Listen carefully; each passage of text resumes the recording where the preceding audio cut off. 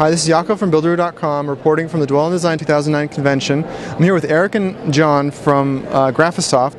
They're here to talk about a really interesting software product they have for architects and designers. So Eric, tell us a little bit about your software product. Hi, yeah, my name is Eric Bobrow. I have a company in Los Angeles called Bobrow Consulting Group, and with my colleague John Stebbins here of Digital Vision, we represent Archicad software, among other things. Archicad is the original virtual building product that allows a designer or an architect to create a model of a building in 3D and construction documents at the same time.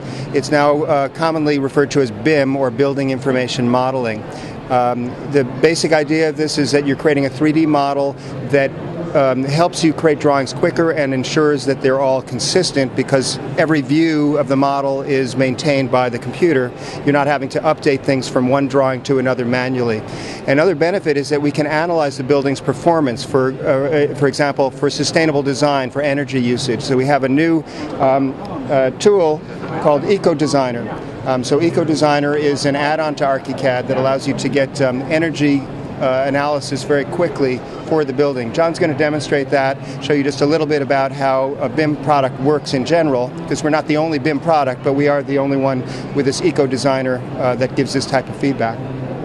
But if I could ask a quick question, does this allow me to specify manufacturer's particular products when I'm designing the building, or do I design to a specification? You can design sort of in general and generically, and then you can put in, as you wish, specific performance criteria for manufacturers. So, in other words, ecodesigner allows you to put in very specific criteria for triple glazed windows with argon, or wall types of certain performance criteria. So, in general, architects will start with a concept and then develop it further and more specifically as they go. Okay, great. Well, thanks so much. Now, John, you're going to demonstrate, I understand, some of the features of the product? Yeah. John Stebbins, Digital Vision in Irvine, California. And what I have here is the actual model that Eric was referring to, and I can fly through and take my client through any aspect of the model. But tied to the model, more importantly, is the ability to provide for the project and my client working drawings. So you see I have a complete set of working drawings here, sheet by sheet. And all of these drawings are essentially coordinated to the 3D model.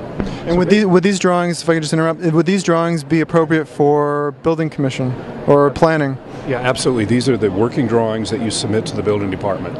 So essentially, you're designing and building with our software in 3D, and the software is automatically generating working drawings behind the scenes. So as you see here, we have the environment where we actually build the model. Here's the actual floor plan of the model. And then when I go and look at it in 3D, here is the 3D rendition of the model. And by pressing a button in what we call the navigator, I can actually navigate through my various sheets with my own unique title block. What would you say is the main difference between this and traditional CAD software? Well, the essence is we're not drafting, we're modeling, we're building. As you're designing, you're building a building.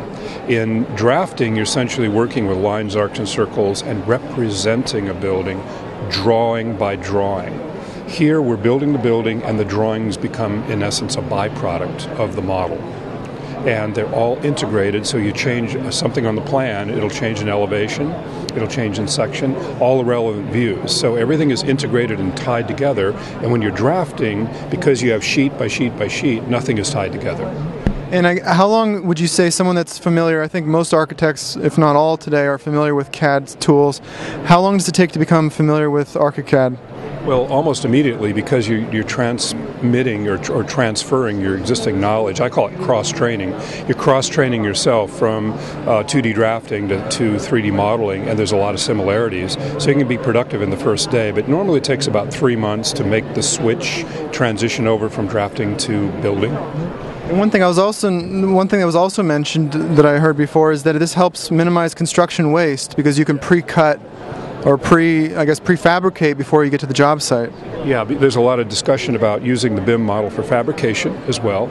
But essentially what you're doing is you're building a digital prototype. In essence, you're practicing, you're dress rehearsing the whole process of building the building digitally before you build it for real, and that resolves a lot of issues and conflicts and lost time and lost productivity. Our productivity in the building industry has been tending to go down, while most other industries' productivity is going up. So we're one of the most wasteful industries on the planet. So this is really interesting. So is this product available right now on the market? Absolutely. In fact, it's been available for 21 years. We're in version 13. Actually, we're in version 12 right now. Version 13 is coming in the fall. And it's come a long ways. Eric and I have been both involved with this product almost 20 years. And so we've seen it evolve from a time when very few people were doing 3D to the point where now everybody's talking about BIM and 3D. It's very exciting. This building is all set up to show very quickly how you can get energy analysis done while you're in the process of design and try out different variations and see what effect they have. Well, basically what I have here, as you can see, is two different iterations of the same building. In this particular iteration, the glazing and the fenestration is front justified. On the second iteration, there's a little bit less glazing, and the glazing is a little bit far back. So you have more thermal mass, less glazing, bigger overhang in iteration 2. So if I go to my first design concept or iteration, I can essentially go to a menu and activate what we call ecodesigner. As Eric said, this is one of the first products that works right inside of a BIM tool. I don't have to learn new software. I don't have to go out to another program. I'm right inside of Archicad, and essentially I can answer some questions about the building, where it's located on the planet. I can answer some questions about the kind of heating and cooling systems that exist, and then I can start an evaluation. And within seconds, it goes and looks at the model and gives me feedback, and I can even see my carbon footprint here. I can see how much it's going to cost me to operate that building during a yearly cycle. So I can take that, and actually I saved off at the side here that first version. So if I double click on it, here it is. And now let's go to my second iteration, my second design scheme with the longer overhangs, and I can compare my original benchmark model, if you will, to this new design scheme, and see what its carbon footprint is, how much it's going to cost to operate during a yearly cycle. And you see this one is slightly less carbon footprint, slightly less in cost when I compare it with my original report. So these reports are... I mean, you just mentioned cost. Where's the cost comparison? It's right down here, you see? So 4,200 and 3,600. So it's gone down by about 15% in operating costs. So this gives you instant feedback on the effect of your design. Are architects now coming out of school understanding how to use this software, or is it always a retraining?